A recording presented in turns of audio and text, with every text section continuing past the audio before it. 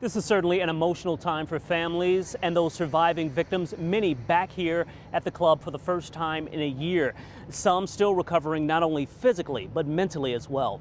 A very touching moment when 49 angels representing those lost arrived. Invited guests allowed inside the gates at 1 a.m. The owner of the club, along with Orlando's mayor, with words remembering the victims. Loved ones telling us being here is hard, but one step closer to closure as well as healing. Nothing like this should have ever been allowed to happen. It's just monsters walking the streets, and one of them just walked into this club a year ago and for no good reason at all decided to open fire. And then 49 families will never be the same. It's painful because you just want to be able to hug them, you know? Like, you have all these families that are missing them, but it is, at the same time, it's so good to see so many people here supporting each other. This morning's vigil, part of a day-long of activities being dubbed Orlando United Day, a day of love and kindness.